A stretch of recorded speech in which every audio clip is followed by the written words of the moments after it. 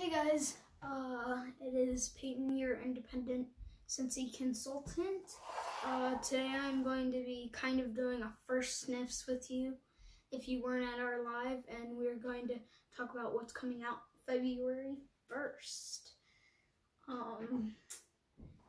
Make sure to like and subscribe to our videos if you like this. Alright, to start out we are going to do Coastal Sunset. So this is really nice light purpley color. I definitely smell the coconut and the sandalwood. The description is creamy coconut and sandalwood set the scene for a warm and finished amber. I'm doing this without my mother, so fun times.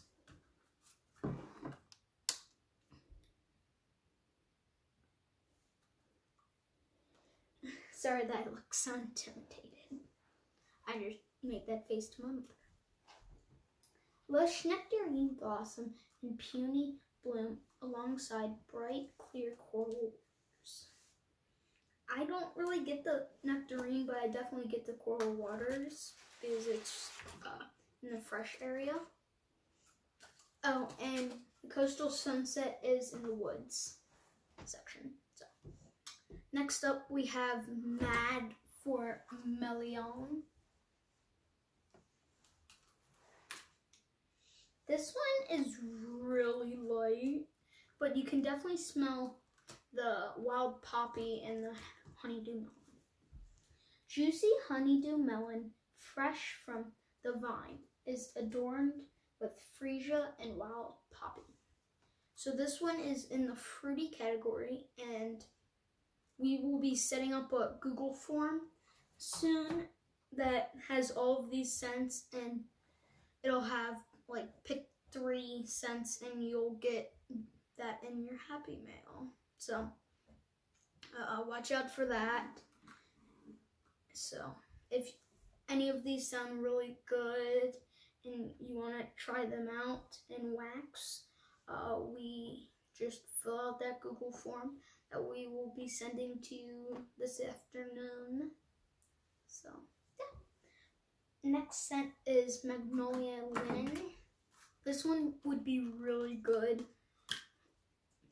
for laundry. I wish they'd put it in laundry, but sun-washed linen dances in the breeze amid a garden of magnolia and honeysuckle. So that one is in the fresh area. Next up is Make a Splash. This one has I think been my second or third favorite. I think it's my third, but I don't know. Dewy melon and fresh apple dive into refreshing turquoise waters. So I definitely get that green apple and the dewy melon. So that's why I could say it's in fruity, but technically it is in fresh because of the turquoise water. Get this one. It's awesome. Next up we have Oh Snapdragon. It is this really nice like apple cherry strudel color. This one is another really light one. To me it has zero smell, but the notes are exotic blood orange and sparkling pink pineapple are punctuated by fierce snapdragon. So this one is in the fruity category, like Mad for Melon. It's another good one. I really like powerhouses, so it's just kind of soft for me. Next up we have Sand Sweat. My mom has hinted about this one on Facebook, but if you haven't seen this one, it is blue ocean water breaks on the coastline over sandstone, driftwood, and pink lemon groves. I get the pink water and ocean water. And I guess I could say sandstone. And I sort of get the driftwood, but yeah. So that one is in the citrus category. Next up we have sun-soaked petals.